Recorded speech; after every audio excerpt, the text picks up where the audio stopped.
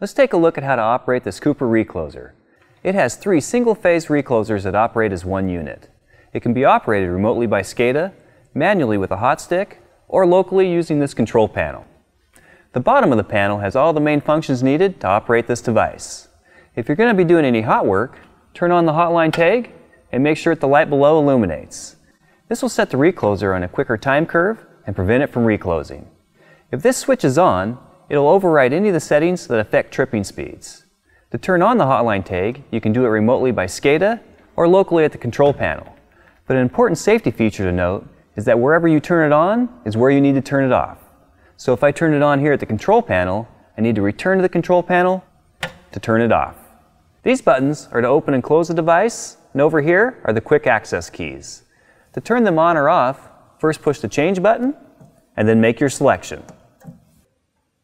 Ground trip blocked will disable the ground sensing of the device.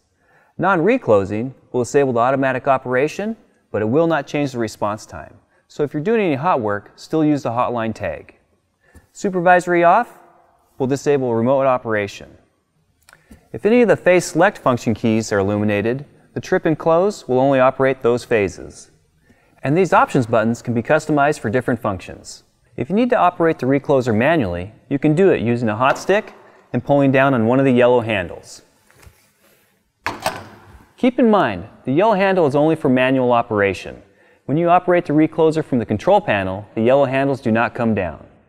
Since this recloser is set on a 3-phase lockout, pulling down on just one yellow handle will open all 3 phases.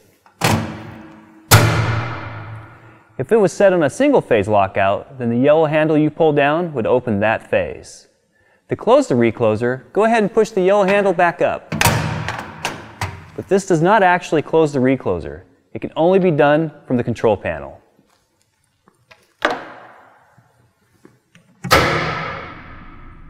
The top buttons on the panel are for programming and finding specific information. Metering will display instantaneous current and voltage on the line. Reset targets will reset the fault target indicators. Events will show a log of the last 25 actions. Lamp test will illuminate all the lamps to make sure they're working properly. Settings will show an operations menu. The operations counter will display how many operations the device has had. Alarms will show the status of each alarm. And once again, the change button will enable or disable the function keys below. Below that is a port for connecting a laptop. A nice feature of this device is Fault Locator, which allows an operator to find the distance of a fault from the recloser, and also what type of fault it is, such as a phase-to-phase or phase-to-ground fault. Let's take a look at the top of the panel at the LEDs. Control OK means everything is operating properly. Control Power indicates there's enough voltage for the recloser to trip. If the control lockout is steady green, the control for all 3 phases is locked out, and if it's blinking, only 1 or 2 of them are locked out. Same with the recloser open and closed. A steady light indicates that all phases are open or closed, and a blinking light means only 1 or 2 of them are. The phase fault lights indicate if each phase was at maximum current or within 20% of the maximum current when it tripped. Ground and sensitive ground fault indicate a ground or sensitive earth fault were present when it tripped. If the alarm light's on, go down to the alarm status to see which one went off. Above minimum trip means that the current exceeds the level set for minimum trip. The phase voltage lights come on to indicate there's voltage on each phase. Voltage and frequency trip come on if the recloser tripped due to high or low voltage or frequency.